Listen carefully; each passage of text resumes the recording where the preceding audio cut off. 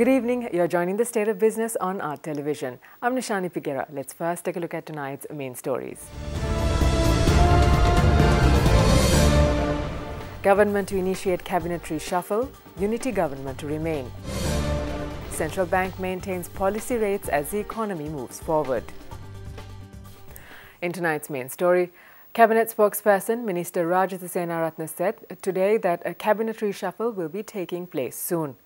Addressing the media during the weekly press briefing, Minister Senaratne also noted that even though a reshuffle will take place, good governance will continue. There will be reshuffle. Yes. Prime Minister resign no nane cabinet mandali ප්‍රතිශෝධ අවසානයේදී යහපාලන රජය මීටත් වඩා ශක්තිමත්ව ඉදිරියට ගමන් කරනවා. ජාතික ආණ්ඩුවක් පිටවන්න. මේ තියෙන විදිහට යනවා ජනාධිපතිතුමාගේ ප්‍රධානත්වයෙන් සහ ග්‍රාමාත්‍යවරයාගේ ප්‍රධානත්වයෙන්.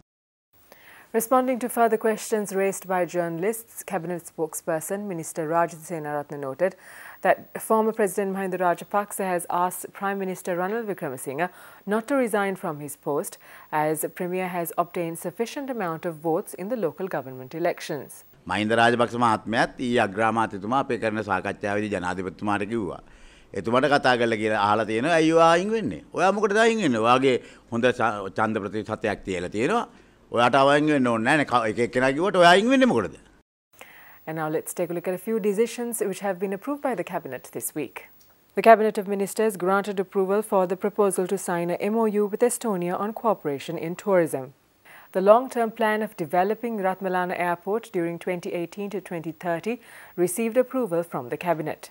Justice Minister Tharatha Attukorala's proposal to publish and present the amendment of Criminal Procedure Code Act No. 15 of 1979 for increasing the age of a child who is considered responsible for a crime up to 12 years was approved by the Cabinet.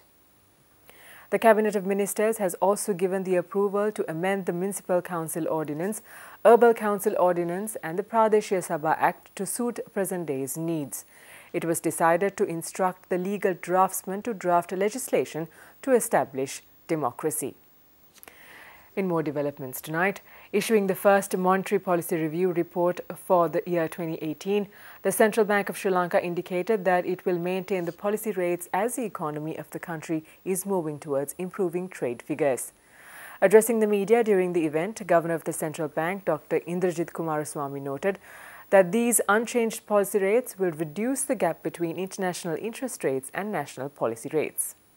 According to the Central Bank of Sri Lanka, headline inflation further decelerated in January 2018, while co-inflation remained at the tolerance range. Inflation is expected to stabilize at the desired mid-single-digit level during the remainder of 2018.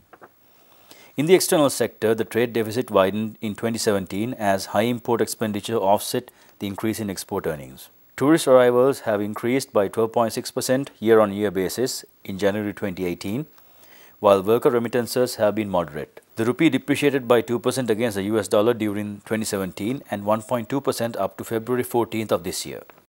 Time for us to take a short break. Do stay with us for more news when we come back.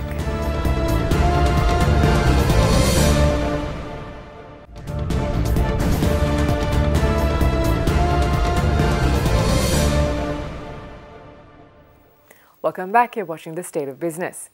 The official brand launch of the Sri Lanka ICT BPM sector was held in Colombo today. The ceremony was jointly organized by the Sri Lanka Export Development Board and the Asian Development Bank using technical assistance funding from the Japan Fund. Minister of Development Strategies and International Trade Malik Samaravikrama was the chief guest during the occasion. This national branch launch will benefit the Sri Lankan ICT BPM industry in building commercial relationships between Sri Lankan exporters and global buyers, while further promoting capabilities of the Sri Lankan ICT BPM industry.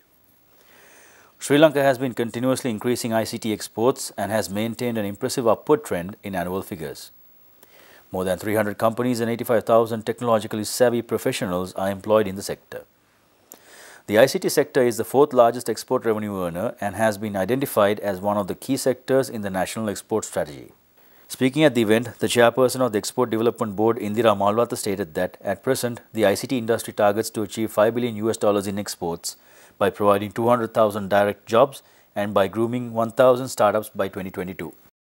This was nothing but a collaboration between the private sector and the government sector. Today's launch was very important to us because I think the ICT sector from a fledgling industry a few years ago has now developed to be an adult. And they are right now in a position to be able to achieve the export targets that they have set for themselves, which is achieving a 5 billion of exports in 2022, getting 200 direct jobs and having 1,000 startups.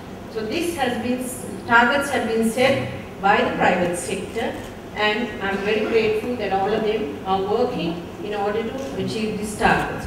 So today's brand launch is something that will give more value addition to the ICT and BPM sector, as well as make Sri Lanka a center of excellence.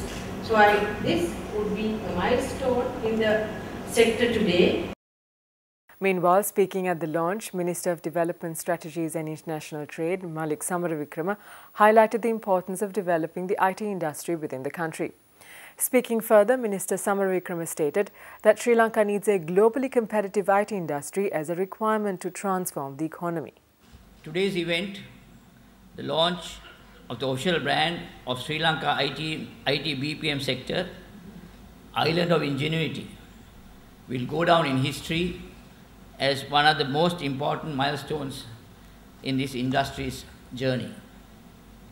Sri Lanka's IT industry has emerged and become globally competitive due to the unique talents of our people. The focus on high quality and reliability, but above all, ingenuity and creativity. We need to tell the world about this, and today's brand launch will certainly help us to do that. This initiative is an important action point in the IT BPM sector strategy in the forthcoming National Export Strategy, being driven by our Ministry and the Export Development Board. The sector has been identified as one of the 6 priority focus sectors with a focused plan of action that was co-created with the industry leaders. The IT initiative envisaged in the budget 2018 and being implemented by the EDB will have complementary programs to help second-tier IT firms break into new global markets through a well-designed and well-governed champion builder program. The IT initiative will also support regional IT entrepreneurship and skills availability for the sector. In total, we will be investing over 300 million rupees on this over the coming years. I believe that together with the brand being launched today, these initiatives will drive the IT BPM export sector to $5 billion in 5 years. Let's take a look at how the Colombo stocks performed today after this short break.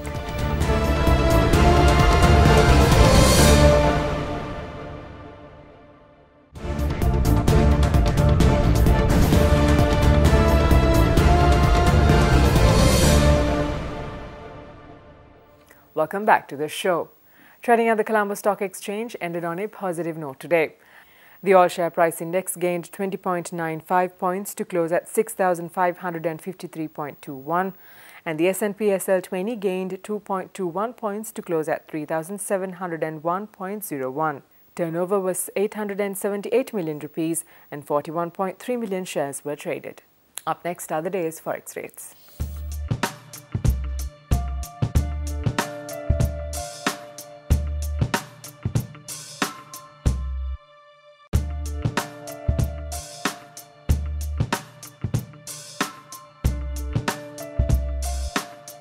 And with that, we wind up the show for tonight.